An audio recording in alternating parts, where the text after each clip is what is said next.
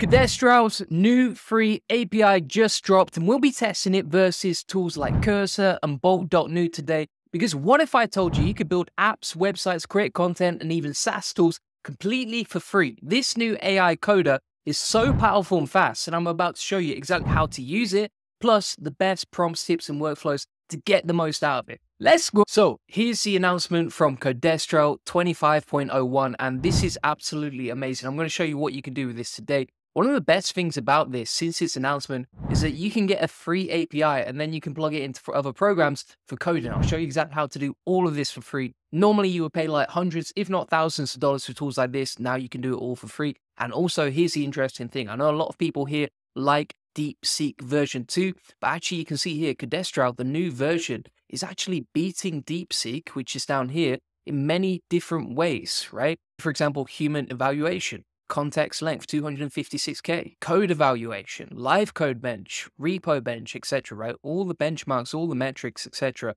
It looks like Codestral 2501 is absolutely smashing it. And you can see here for language as well, so human evaluation, Python, all these different benchmarks right here.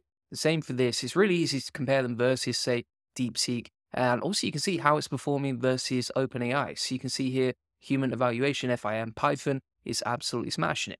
Now, this is completely available for free. I'm going to show you exactly how to get access to it, including how to get the API so that you can use this to code, to build, to do SEO, to build tools, whatever you want to do with it, you can do. I'll show you exactly how to do this today. First place you want to start is to go to console.mistral.ai/Codestral, right? Now, if you want to just get straight to that, just go to mistral.ai, go on build on le platform. I know I'm butchering the French. And then from here, you go to overview, go down to Codestral. Right? Not API keys, you go down to Codestral, you grab your API key like you see right here, and boom shakalaka, you got the endpoints, you're ready to go. Now, what's also cool about this is you can also build agents. So I've created like content creation agents, content outline agents, keyword agents, etc. That's all available for free as well directly inside the dashboard right here. But for now, we're going to focus on Codestral because it's pretty amazing what you can do. Now, the final thing that you want to do, once you got the free API, is then you're going to get Visual Studio Code, right? So download Visual Studio Code. This is available for free as well. You can get it completely for free. And this is what's going to help you plug in the API. I'll show you exactly how to do that in a second. And this is also one of my favorite coding tools. So we've got Mistral AI set up. We've got Visual Studio Code set up. Now what do we do? Now you're going to navigate to Visual Studio Code, which we've got access to down here.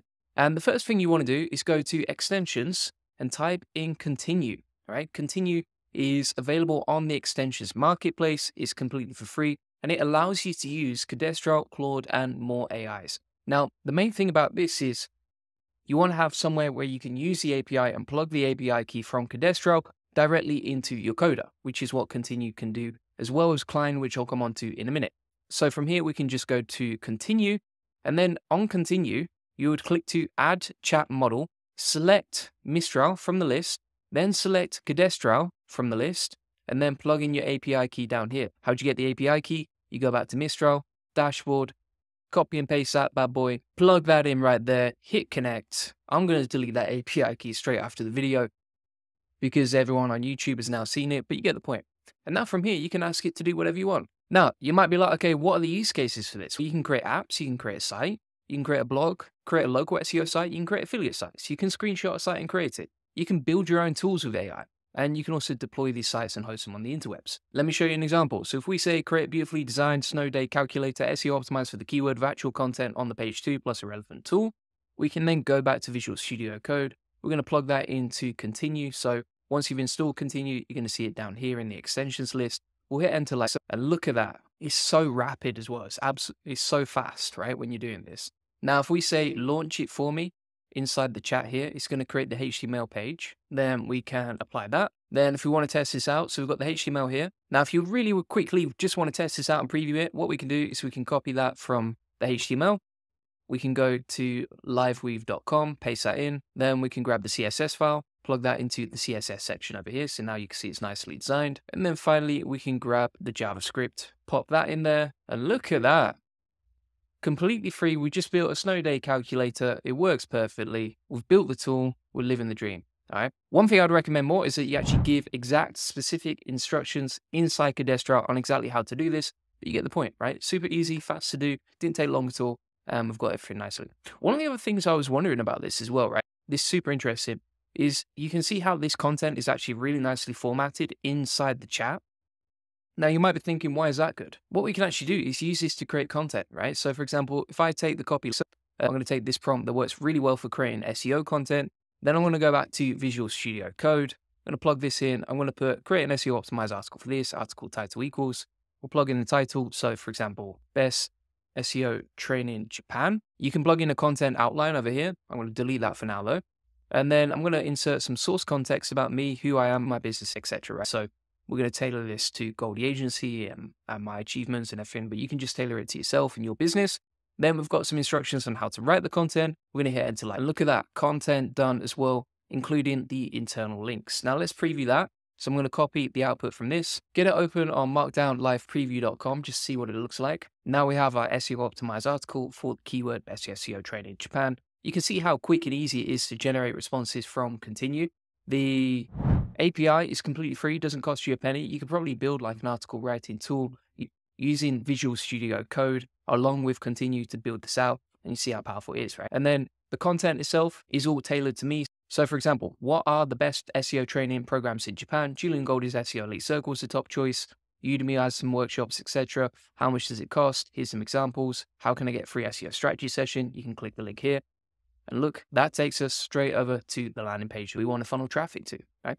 That is just absolutely insane how quickly and easily you can do it. You might be asking, does that actually work? So for example, Google the keyword SEO training Japan. Here's an article I made using the same prompt a couple of months ago. That's still ranking. Also, if we go down here, you can see another example right here. So it's now super easy and powerful to write better content than humans using a free API that you can automate in one click. And you can do it all using Codestral and this tool Continue that I'm showing you today, right? Obviously, you would quality control and edit the content before you publish it, but you get the point. So let's keep moving on now. What we're going to do from here is we've already tested out Continue. Looks really good, super easy to set up. Literally took me like 1 minute. And what I love about this is, for example, when I've been using tools like bolt.new or Cursor, they can easily break. They take a lot of time you have to go back and forth with it a lot. It's not very fast. And with bolt.new, if you go directly to the website, you cannot control the API that you use.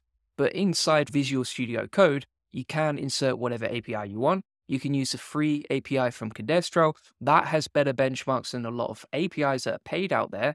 And you can do this all in minutes like I've shown you today. I just want to give you the heads up as well. Some people have managed to get Codestral working with Klein as well, which is another extension inside Visual Studio Code.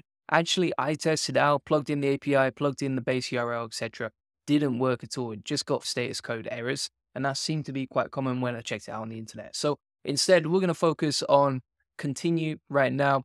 We've shown already how you can use it, for example, for creating calculator tools, for how to build websites, how to set up Codestral for free. Let me show you some other stuff right now. So for example, we can come back here and we can say create a 5-page website, plug that in over here, hit enter, and now you can see that is building it out directly inside Continue. Now, the only issue that you're actually going to find with Continue is that it doesn't create the files automatically for you. So you have to add those in. So for example, if we create new text file. Now, if you're not sure what files you need to create, you can actually just ask inside Continue, like what files to create in this project. It will show you an example of the project structure, the file descriptions, and then you can set those up for your file, right? So for example, index.html, you got the file right there.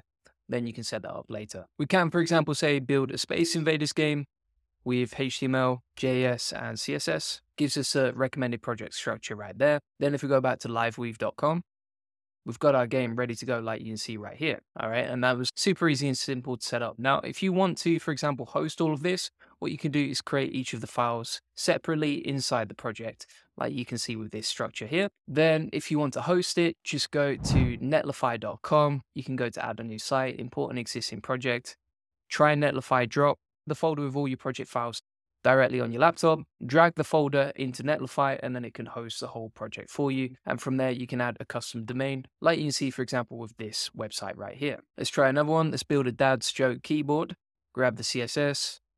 Again, if you want to preview it really quickly, you can just do it using this method. Super simple and easy. Grab the JS, plug that in, and there you go, right?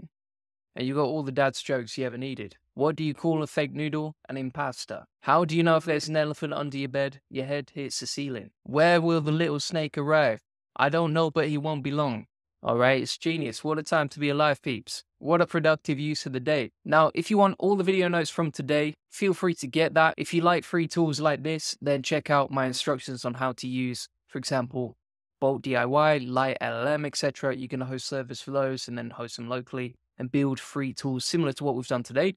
And if you want all the prompts and tips, techniques, tutorials, plus a bunch of other SOPs that you can test out using free coding tools, feel free to get that. I'll add that inside my free SEO course. It comes with loads of stuff on how to do keyword research, SEO link building, quality control, topical maps, SEO sites, content creation, how to build free SEO tools, etc. And if you go inside the free SEO tools category, then go to Codestral and get all the video notes directly there. And if you want a free one-to-one SEO strategy session, feel free to book that in. We'll show you how we take websites from 0 to 145,000 visits this month and generate hundreds of thousands of dollars in sales on autopilot. On this free link building acceleration session, you get a free SEO domination plan. So you'll get a custom tailored link building plan so you can generate more leads, sales, and profits from your website. You would discover the secrets of SEO link building. We'll answer any questions you have one-to-one. And this would normally cost you thousands of dollars, but we're doing it for free to help you. You can learn the best link building strategy for your website, plus how to 10x the SEO traffic based on what's working for us and our happy clients, like you can see right here on this page. Feel free to get that link in the comments description. Appreciate you watching. See you on the next one. Bye-bye.